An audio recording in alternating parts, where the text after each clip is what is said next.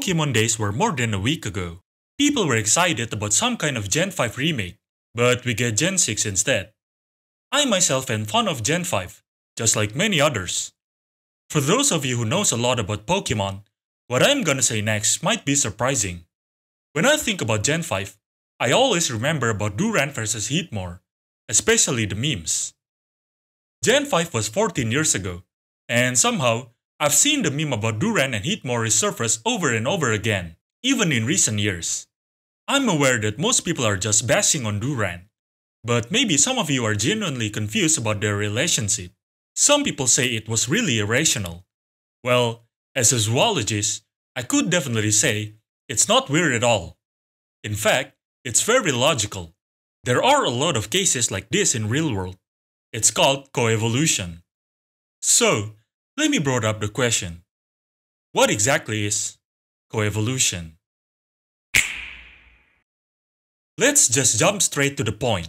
Coevolution is an occurrence where two or more populations of organisms that interact with each other undergoes reciprocal evolution. Most of the time, those populations are from a different species. If that doesn't make sense to you, don't worry, I'll explain it with some example. Trust me, conceptually, it's very simple. So, let me just talk about Durant and Heatmor for a bit for those of you who knows nothing about Pokemon. Durant is basically an ant with a steel exoskeleton. Heatmor is an anteater, but its tongue is flame. Well, I know it doesn't make sense. Maybe you could just say its tongue is covered by flame. That way, it makes more sense. So, for those of you who already understood about coevolution, these descriptions should make it obvious to you. Anteaters almost exclusively eat ants and termites in real world. They use their long snout and tongue to slurp the ants. Let's just assume that's also the case for Pokemon. So, think about it like this. In the past, Durant is just an ordinary ant, and Heatmor is just an ordinary anteater.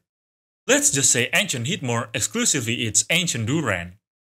One day, ancient Durant evolved a new trait, that is, a steel exoskeleton, or steel armor to make it simple. After Durant got their steel armor, ancient Heatmor can no longer eat Durant. Unfortunately, up till now, ancient Heatmor exclusively eat Durant, and let's just say, there is no other prey for them other than Durant. So, it's either finding a way to be able to handle the steel armor, or, well, went extinct. And so, that's when Heatmor finally evolves a new trait, that is, the flame tongue. That way, Heatmor can handle the steel armor and eat them. And yes, that is an example of coevolution.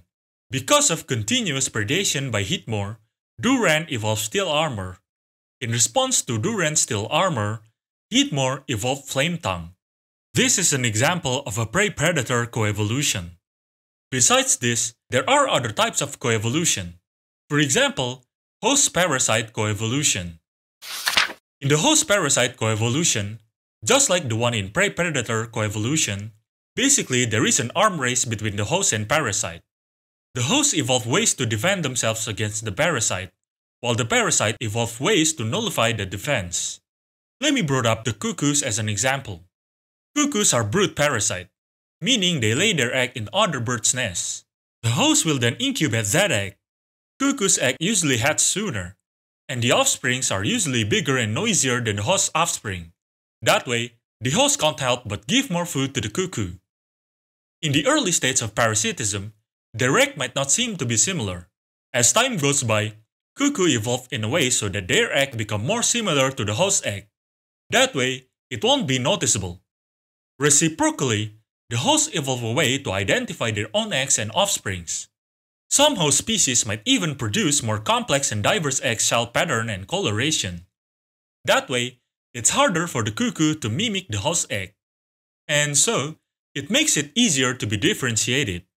In general, the host will also learn to identify their egg better. The host will get rid of the cuckoo's egg if they can identify it. This cycle will continue until one of them gave up. Either the hosts move and live far away from the cuckoos to escape parasitism, or the cuckoos choose another host to increase the success rate. Some coevolution can also be mutualistic. In fact, you often see this in your daily life. The most common example is the plant disperser coevolution. For example, the rapid coevolution of fruit and frugivores, aka the fruit eaters. Some plants produce fleshy fruit. In turn, some animals are attracted to eat the fruit. By doing so, they disperse the seed. More diverse and unique fruit then evolve. And by doing so, more and more animals evolve to become frugivores. More plant dispersals, more food for animals. Win-win. Oh, and same goes for the flower and pollinator coevolution. One of the unusual examples of this is the case between the snow skink, Carinaskincus microlepidotus, and the honeybush, Ricea scoparia. Honeybush have to endure cold temperature and strong wind. For this, they are covered by calyptra, which is a protective cover made out of used petals. In flowering plants, the calyptra is usually detached when they reach maturity, but the honeybush retain this calyptra.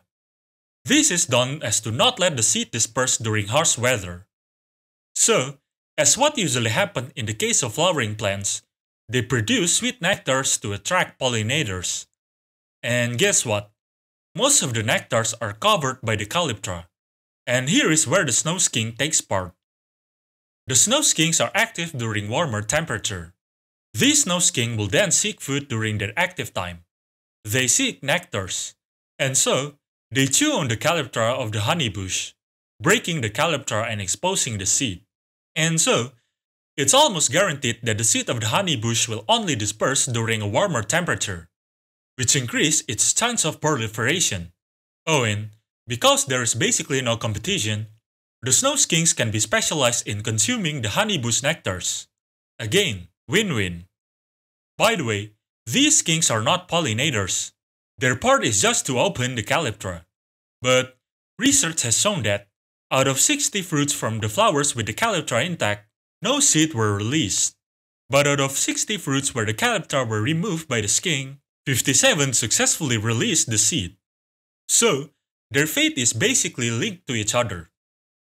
There are many more examples of coevolution, of course. I could talk about it for days if I have to give every example. And not all interaction between two populations led to coevolution. Some interactions are not really reciprocal, but still, it led to adaptation and evolution. But that's a topic for another week. For now, let's just learn about coevolution. And that's all for now.